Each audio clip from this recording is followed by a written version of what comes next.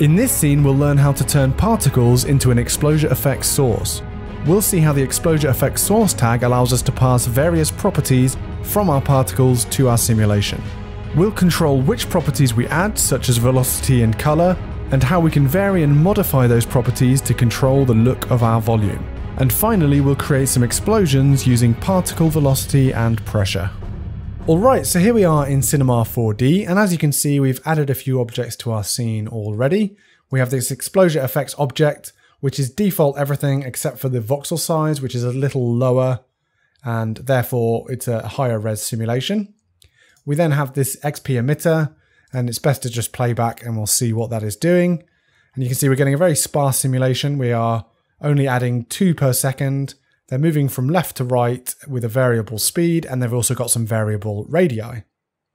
Okay, so we want to turn this emitter into a particle source. We need to make it a source for ExplosiaFX, and we do that just as we would with some geometry or a spline by adding the ExplosiaFX source tag. So let's right-click the xpEmitter and add an ExplosiaFX source tag, and there we go. So this tag is actually contextual depending on what type of object it is on. And we can compare these two if I actually add some geometry to our scene.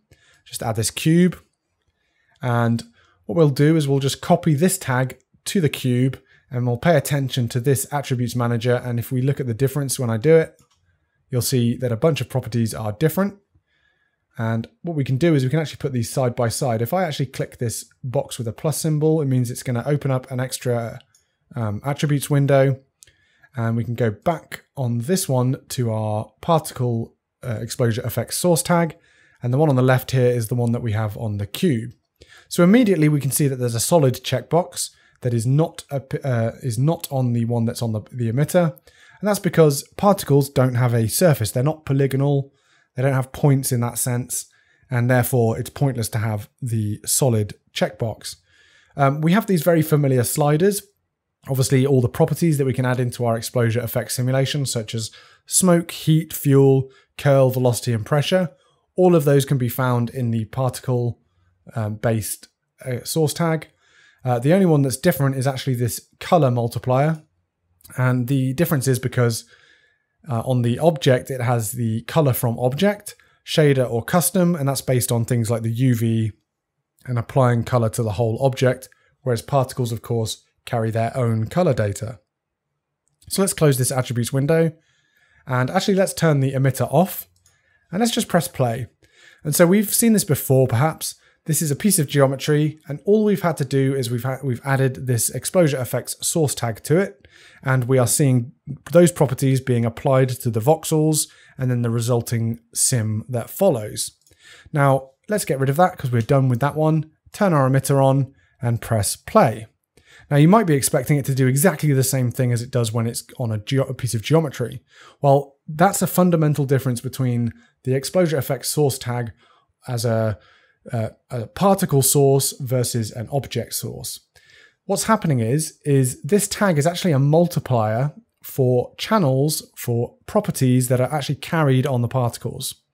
What I mean by that is when I go to the xpEmitter, go to the extended data tab, physical data, you can see we have these properties here. We have temperature, smoke, and fuel, and they're all set to 0 currently, so they're not carrying any of this data. What we're going to do is we're going to increase the amount of fuel, and now you're seeing fuel being added to our simulation. If I add temperature, we'll start a combustion reaction, a burning reaction. So these particles are now carrying both the temperature property and the fuel property, and where they intersect with the voxels of our ExplosiaFX simulation, they start to generate that data. They start to actually solve that data.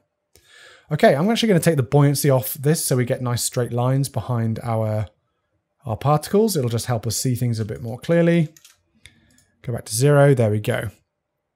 Okay, and likewise, if I go back to the emitter and the physical data tab, if I just wanted some smoke, I'm just going to multiply smoke by 1, like so, and we just get smoke now. So in the actual tag itself, I go back to that, you'll see we have these multipliers. Now I can just drop that down, and now the new particles, all of the particles will actually be multiplied by this value. And we can reduce the smoke right down. I mean, they're adding quite a lot of smoke as it is. So I can drop it right down to 1% multiplication and we get a much sparser smoke simulation, as you can see. And this obviously counts for all of the other channels as well. We have control over pressure, so we can increase the pressure and you'll see that expands the fluid out based on the pressure being imparted into the voxels there. I'll put that back to 0. And of course we have this velocity multiplier. Now if I turn that to 0, in fact let's reset our, in our emitter, let's go back and add some temperature and fuel and get rid of our smoke so that we get our nice burning back. There we go. Now that isn't such a nice look because of course what is occurring now is that we have taken all of the velocity from the particles and we are ignoring it completely. We are not pushing that into the simulation, and therefore, because we have no other source of velocity, that it looks like a very straight and kind of artificial looking simulation there. So obviously I'd recommend that you have some velocity imparted onto the simulation. So we just multiply that up, and at 100% it's going to be implying all of the velocity of the particle into those voxels. And it looks much more natural, I would say. We also have this option here called curl. Now curl is really excellent. This parameter will actually fight with the velocity though. So what if you've got it at 100%, if the particles are moving at a certain speed, they're going to overpower this curl parameter. So what you want to do is you want to really crank this up beyond the 100%. And we'll see that it's really starting to just disrupt the motion of those particles. It's not just giving us that even path. Now, if we increase the resolution, we'll actually see this even more clearly. Go to the solver tab, drop the voxel size to 2 and then play again. And there we go. We can really see our particle meteors here churning up and disrupting using that curl value. Get some lovely motion out of those. Now I'm going to increase the voxel size again. And I'm going to go back to our emitter. I'm actually going to duplicate our emitter. And I'm just going to demonstrate something that's really cool with these particle sources. And I'm going to rotate it on this axis. And I'm going to move it down to here. What I'm going to do is I'm actually going to go to the tag here. And I don't want to add any properties other than velocity. So you can see here, I'm just going to take the velocity. And we're going to add a few more particles. So let's go for something like 50, really exaggerate things. Let's give it a different seed as well, just in case it looks a bit too much like the other one, like so. And now we'll see that the particles that are interacting are hitting our other simulation. Let's hide them. Are actually disrupting it. They're imparting their velocity onto the other parts of the fluid. So this is a really great way of controlling your fluid, of creating really natural looking effects. You could actually even have things like rain moving through the fluid here and actually disrupting it and making it look really cool, like so. Okay, so that's just a little bonus thing there with the emitter source. Now we've talked about color earlier on, and we have the color slider here. If I go to the emitter, currently we're just emitting a single color. What I'm going to do is I'm going to set it to gradient random. Then I'm going to create a gradient that has some sort of spectral colors. So it has a few different colors. Let's actually delete those. Let's just start with this red one. If we actually bring the color wheel up, we can create a swatch here. And we're going to select this one at the end here. And I'm just going to create a couple more knots like so. I'm going to zero that one out. Make sure they're at 100% saturation. In fact, we should probably do 6 to give it a nice, even, rich prime colors. Drag that onto our gradient. Oops. There we go. And there we go. We get this mix of colors. And I'm going to make those step so we actually get a harsh change. We either get the full red, full yellow, full green, and so on. I'm going to distribute those just so that make sure that we get this one at the end here as well. And if I hit play, we should see some colors in the particles now. In fact, let's turn our ExplosiaFX, and there we go. We can see our particles actually have some color. Now, of course, in ExplosiaFX, we need to enable the color channel so that it can be solved for. Go to ExplosiaFX and activate the color channel there. And then we need to display that in the display tab, grab color, and let's hit play and see what we get. So now we can see that we're getting the particles added. Their color is being transferred from the tag to the ExplosiaFX simulation, and we're getting this nice multicolored look like so. So obviously this would be great for, again, for powder paints and things like that, explosions, nice vivid colors. Let's just give that a bit of an angle variation, just to see it as we change the velocities, and these should intersect a bit. In fact, let's increase the height. I just want to see a few of them sort of crisscross each other. There we go. Those colors are actually going to mix as they crisscross. There we go. The blue one's really mixing with those. That's looking nice. And there we go. So that's the color multiplier. And of course, if I decrease that down, it'll actually just become darker until no color is actually added to the channel. So you can see it almost goes transparent. It's just another multiplier like we've had with all the other properties. Okay, so we know that our particles can carry these physical properties, and those properties can then be multiplied by our ExplosiaFX source tag. But what's the main advantage of that? Well, if we take a look at the emitter again, in fact, let's go back to our ExplosiaFX object, go back to fuel and smoke display, go back to our emitter, and let's change it from being at an angle and just have them all left to right again. And let's actually drop our curl right down again as well. Let's drop that off like so. And there we go. We're getting this simple left to right animation. What I'm going to do is I'm also going to make the size of the particles all the same. It's just for convenience. Let's make them 7 units in radius. There we go. Maybe a bit more. Let's go for 10. Like so. Okay, so currently all of these have the same amount of of fuel and temperature on them. If we go to the extended data tab, physical data, you know that we have a universal 1 unit and 1 unit of temperature and fuel each on every single particle, and therefore there's no variation in our simulation. However, what we can do is we can set those to 0.5 and 0.5, and then vary it by 0.5 and 0.5, which means we're getting a value between 0 and 1. Hit play, and you'll see our first particle barely adds any fuel at all. And then we have our other particles giving us various amounts. So this is a great way of creating lots of variation amongst the particles. And one of the big advantages of carrying that data per particle. Now, of course, if I increase that back to 1 and 1 and 1 there, what I can do also is I can actually modify those properties on the particles using a modifier. So let's go to the modifiers, and we're going to grab a control modifier and the xpPhysical modifier. And of course, physical is dealing with temperature, fuel and smoke. We're just going to look at the temperature and the fuel. So currently the default temperature mode is to change over time.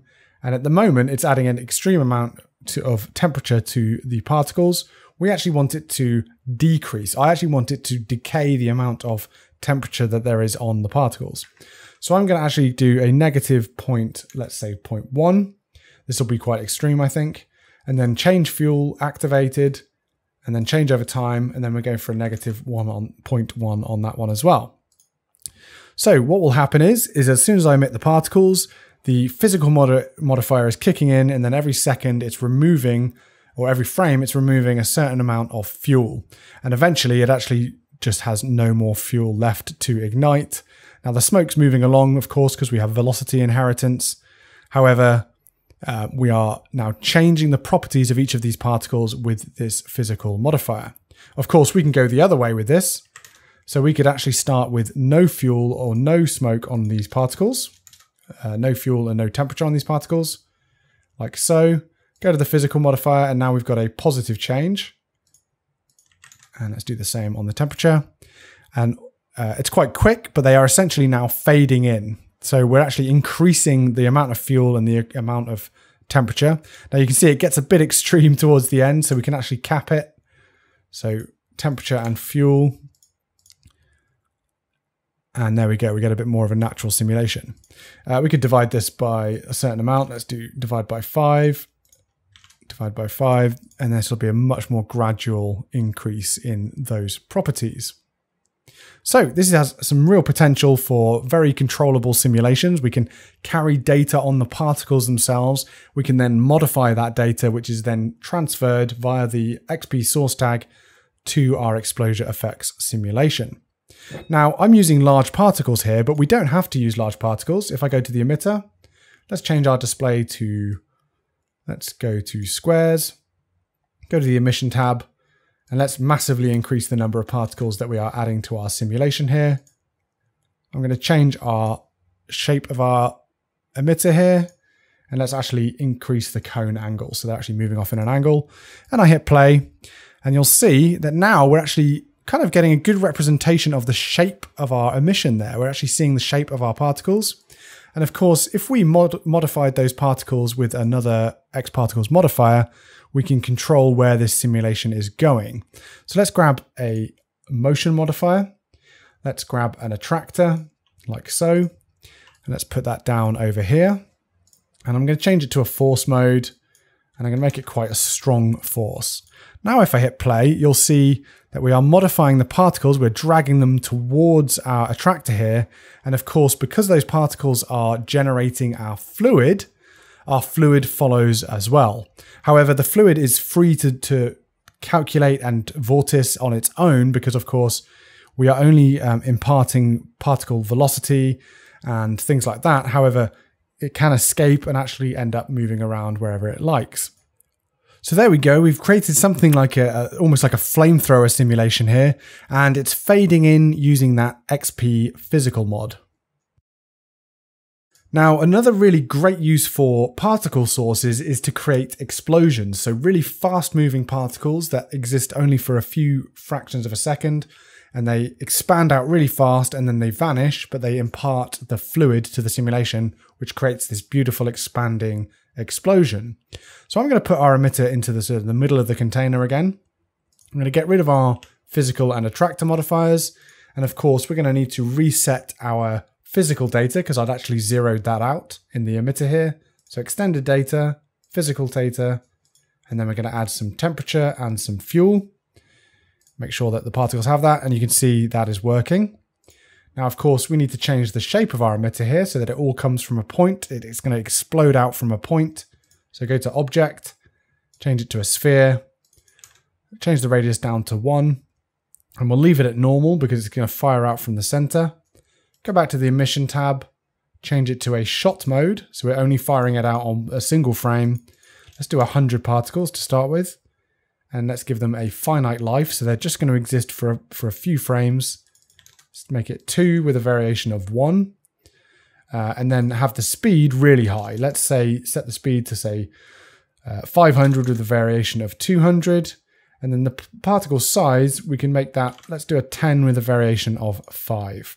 So let's hit play and see what happens. And there we go, we get this sudden expansion of the particles, they're firing out, and then the fluid sim, the properties are being imparted into the voxels, and then we get that advected fluid from that sudden burst of particles. So let's look at that again, and you can see we get that lovely looking pop burst. It's a little bit like a flak explosion inside, like an anti-aircraft flak explosion. We could add another emitter. We could duplicate that one now. And because it's all set up in the emitter already, we can actually go here and change the shot time to a little bit of a different time. Change the seed value, and then hit play, and we'll get 2 different types of explosion next to each other. And we've created ourselves a handy little explosion rig. Now, of course, a real explosion has a lot of pressure involved, so we could actually increase the pressure. We could increase the curl amount, and we'll get some more variation in our simulation. Let's really increase the pressure here. And there you go. You get this huge explosion and then evolving fluid simulation after that point. Okay, so there we have it for particle sources in XplosiaFX. Adding an xpExplosiaFX source tag to an xpEmitter opens up lots of different opportunities to create really custom looking visual effects.